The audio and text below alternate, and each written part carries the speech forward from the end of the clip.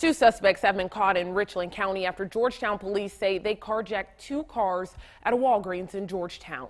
Officials say Demetrius Lamar Jackson and Nautica Morgan are responsible for the carjacking.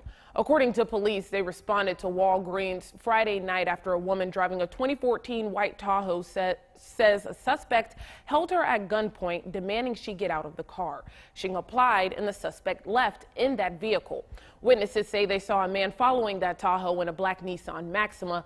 Police say that same man in the black Nissan held a clerk at gunpoint at a Boost Mobile in Columbia. The clerk pulled out a handgun and a gunfight ensued. The suspect left, went to a gas station. A woman picked him up and took him to the hospital. That's where the Richland County Sheriff's Office recovered the two vehicles. Arrest warrants will be obtained on both Jackson and Morgan for carjacking.